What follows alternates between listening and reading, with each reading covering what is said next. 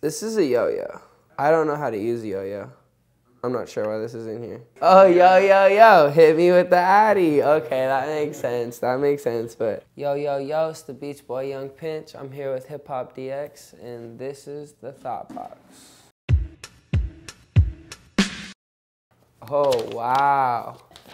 Blunnington Beach Boys days. Yo, you see this right here? Look at this cover. Look at those cornrows going crazy. That was before Post Malone did that too, by the way. So, yeah, that's the old school. That's the old school Beach Boys right there, like fresh out of high school. It's wild. When did you get the cornrows? The summer going into senior year, I was like working with this producer from LA. He was like, "You should do this. You should wear this Versace chain." Da da da da. And I was like 17 or 18. I was 17 at the time because I remember they were trying to get me in a situation, but like I was 17, so I couldn't even do nothing.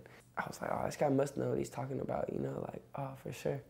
Now I listened to him and I tried it out for like 2 months, and then I was like, nah, this is corny, and I stopped doing it, and I was like, that was the end of it. Soulja Boy, tell him. Yo, I have a feature from Soulja Boy somewhere on the internet floating around, and yeah, you should listen to it. It's a great song. But shout out to Soulja Boy for like laying the foundation for all these artists to brand themselves on the internet and just ride his wave completely. Yeah, we found the song. Yeah. Like, He did. Tell us how, yeah. actually, like, It's good. good. It's a pretty good song. Actually a really good song. What's it called? It's like definitely Versace flow. Knock. I think it's like something knock. Like, I don't know. Yeah, that song's hard though. So actually back to like the cornrows and the Versace chain.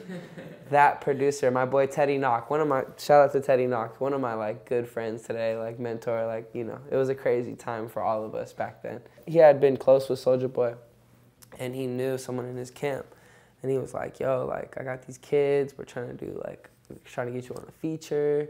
He was like, oh, like $10,000 or something like that. I'm like, about like 2.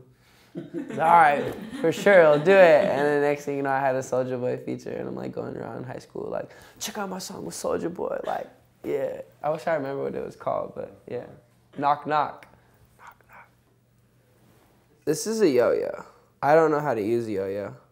I'm not sure why this is in here. Oh, yo, hit me with the Addy. Okay, that makes sense. That makes sense, but yo. Oh, yeah, see, I didn't play with yo-yos as a kid, unfortunately.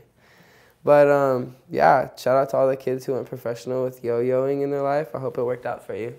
Today, I'm standing on TED stage with the yo-yo in front of you.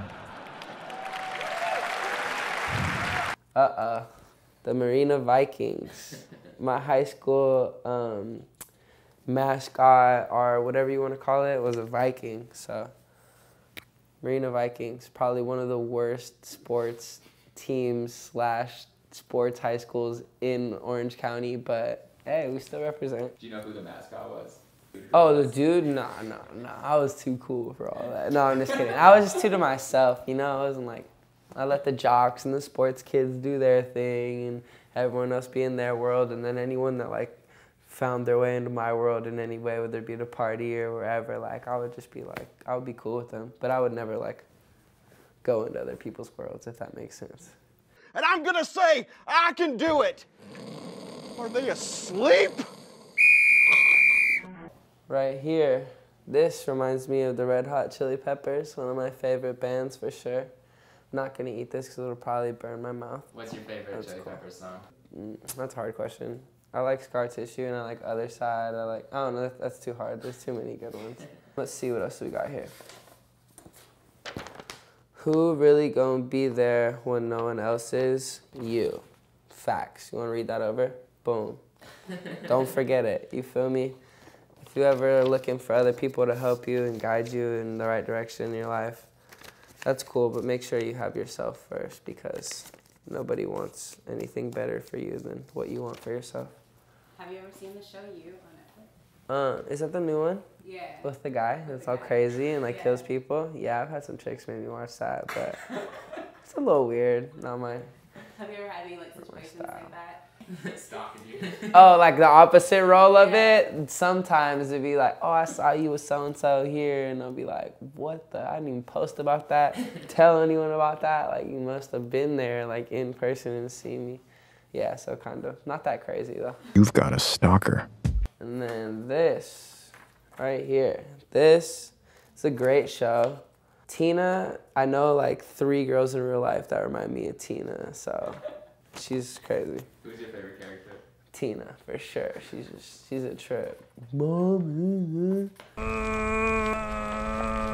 Black Bear. Black Bear. This reminds me of one of my good friends, Black Bear, Bear Trap Sound, and this Rolex because he gifted it to me. So shout out to Black Bear. I've known him for just about as long as I started blowing up. He like was like the first big artist to reach out to me, and he like he remixed Rock With Us, and then like we met, built a relationship. He brought me on tours, first person who brought me on a tour. Fast forward all the way down to now, and I just got out of this label situation with Columbia, and I was deciding who I wanted to have like distribute the album, and who better than my boy Black Bear, you know? So I let Black Bear distribute the album through Bear Trap. So Bear Trap Sounds, Back to the Beach, out now. Go get it. Let's see. Another tweet. Could have swore I said I was gonna blow up like 2 years ago. In 2014. Oh my gosh. 3 years later, I actually blew up. So if you ever think that your timing is better than God's timing, then you're wrong. And just be patient. Keep doing your thing. This looks like weed. This makes me think about smoking a backwood, and probably gonna do that right after this, so thanks for the weed. Free Bobby Shmurda. Yo, I saw Bobby Shmurda at the observatory before he went to jail, and it was probably one of the most craziest performances I've ever seen. Just like his energy, and like pretending to like get shot on stage, it was crazy. But yeah, free Bobby, he's getting out soon. When he gets out, make sure you get tickets to his concert, support him. That's awesome. Well, you were supposed to open for him once, right? Yeah, I think so. And then he like didn't show up. Or I don't know, I think I did open for him, and that was the show that I'm talking about, probably. I don't know, I've opened for so many people. Like high school was like an era of pre-sale tickets. So I would pre-sale tickets to like open for people at shows, and like the observatory was just my stomping ground. Like I've done shows with Wu-Tang to like modern day, like Young Thug, like, and everyone in between that come up era, you know what I'm saying? Like, I've done shows for everybody at the observatory, and they probably don't even know it. Smiley face, wink emoji. I'm sure most of you guys know the vibes. This was summer 2019 in an emoji, and every summer from now on. If you haven't heard it, wink emoji out now. My brother Gashi, go rock that, listen to it.